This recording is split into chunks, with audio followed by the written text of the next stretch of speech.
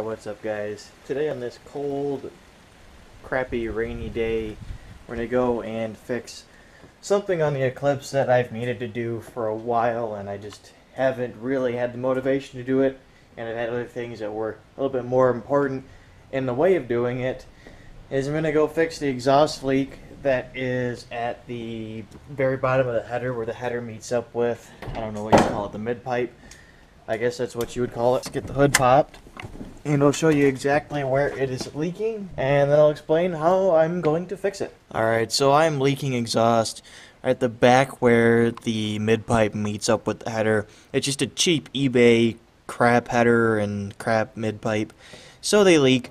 I've seen like name brand aftermarket headers that use the same setup to mount them or to clamp the pipes together, and they seem to work fine for them, but being eBay junk, it doesn't. So I'm going to take the header off completely, and I'm going to go ahead and take the mid-pipe off, which is pretty straightforward. Take the O2 sensor out and some bolts up here, and then the 2 bolts where the mid-pipe reaches its end, which is all the way up here. There it is, right in front of where my glass pack's at, basically. That's where I'm going to unbolt it there, and then from the engine block, I'm going to take the header off, keep that all one piece, and then I'm just going to weld all of that into one giant section of exhaust. It will reduce the possibility of leaks, and it's not really going to hurt anything. The only reason those sections of exhaust are separate in the first place is because this car obviously came with a catalytic converter from the factory, so they needed to have a way to, remove the cat, so the cat comes unbolted. Yeah, I'm going to go and get all of that stuff off real quick. Won't take long. The car is not hot or anything, so I should be able to just unbolt this off real quick. I got the jack sitting over here ready to go, so I can get underneath the car and unbolt that. And then I'll go outside in the weather real quick, grab my welder and my grinder, get set up over here, and we'll do a little bit of quick welding. There is the header off of the car. It's extremely easy to get out. I just had to slide it out through down the bottom, basically. I bumped into the radiator in a couple spots a little bit. It'll be okay. I do want to get an eBay aluminum radiator, so I wasn't being overly careful as long as I wasn't poking holes in it. We leak exhaust right there, basically, and when this was on the car, I could come down here and like wiggle these pipes around and stuff. Really annoying.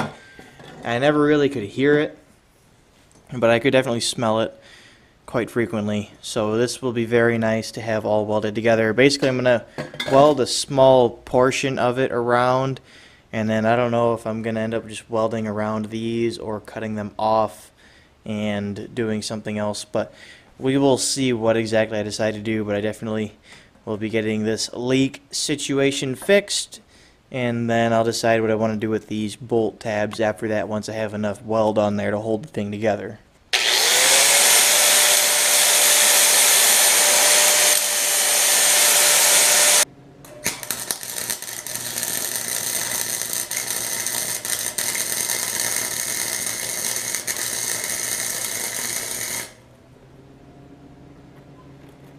Wow.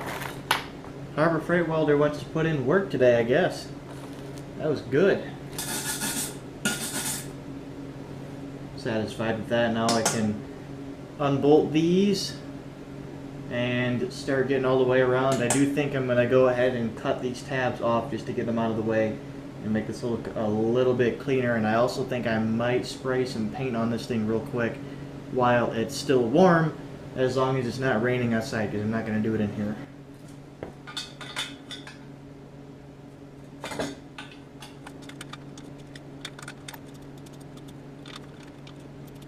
You already know what's about to happen. Boom. There's one. Never trust Harbor Freight grinding wheels. Also, never trust me to actually plug something in.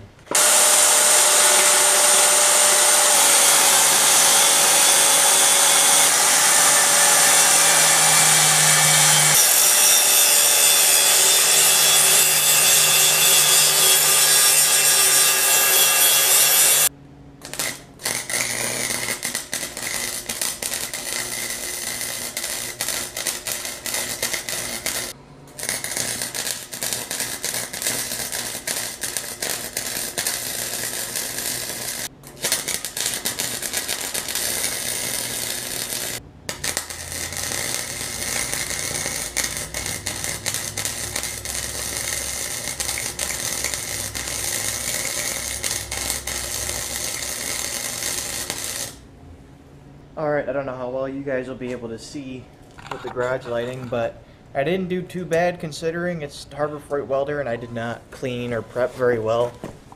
There were some spots, especially around right here, where there was like that overlap pieces where I didn't grind everything all the way off.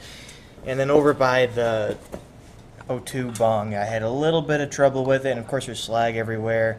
It was probably a little bit rusty and corroded right around that joint where everything was kind of mushed together. But it shouldn't leak anything. I've checked it with a light, and I wasn't able to see any light coming out of it or reflecting off inside. So hopefully we don't have any leaks. I really doubt we will.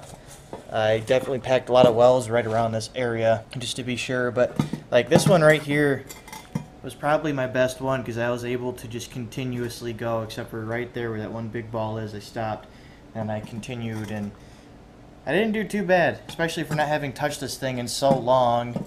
This was definitely where most of the cleaner material was, so it definitely liked it. And once the welder starts getting warm, which probably means if I were to torch this stuff beforehand and get it nice and hot, it would be a lot happier. Once the metal starts to get warm, the Harbor Freight welder does a lot better, I noticed, because you guys will hear it. Maybe, I don't know, I might slow it down in a spot or two just so you guys can hear. But once the pipes start to get warm and the wires all warm and everything, it really just kind of hums along. It's really nice. So now I'm going to go and paint this really quick so that it doesn't rot out. And one thing I forgot to mention that I have is I have some heat wrap. I'm going to put it on at least the top portion of the header. I don't know if I have enough to do my entire thing. I actually pulled this off of a car at a junkyard. They were doing one of those wheelbarrow sale things. So I basically got this for free because I just tossed it in the wheelbarrow and got it.